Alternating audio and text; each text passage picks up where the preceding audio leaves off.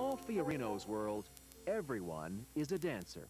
1, arms, and 2. Feel that lift? Troubled with the idea that only the able-bodied were enjoying the art of dance, Paul opened an opportunity to just about anyone. Whether you're in a wheelchair or whether you're, in a certain place with your body, you can still deal with finding that fine line. 1, 2, 3.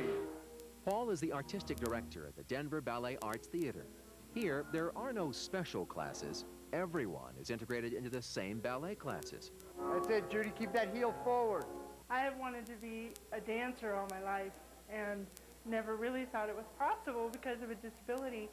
But Paul's opened a door for me that is just like giving me flight. You'll go front again. All right? Although an accomplished artist in ballet and modern dance himself, Paul knows firsthand the challenges facing the disabled. I was stricken with this a virus that made me a quadriplegic.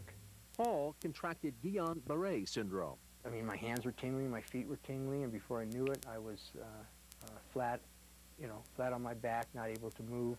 Though the illness left him paralyzed, Paul never really stopped dancing.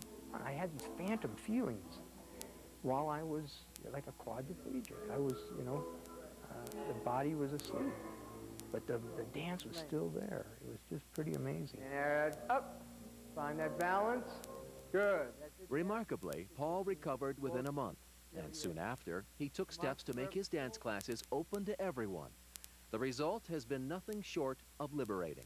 Everything is so graceful, and it's not just pushing the chair, it's actually using the chair as part of the dance.